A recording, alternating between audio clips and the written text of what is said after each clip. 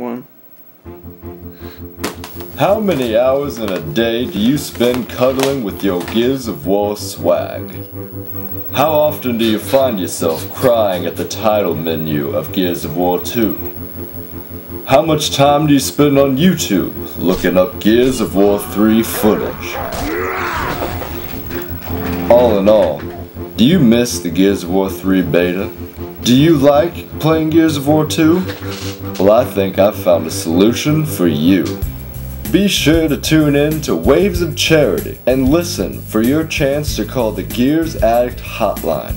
The segment by Undefined Shorts, the fellas who brought you Beta Withdrawals Part 1 and Beta Withdrawals Part 2.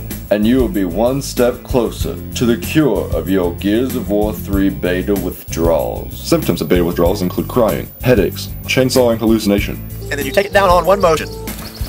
Watermelon stomping, heartburn, indigestion, upset stomach, Pepto-Bismol. Being cured of the addiction expires after the release of the full game of Gears of War 3 on September 20th, 2011. Stay tuned to Undefined Shorts for tips, tricks, and other solutions to curing your addictions of Gears of War.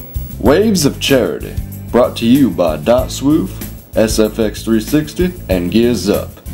Thank you, good night, and good luck.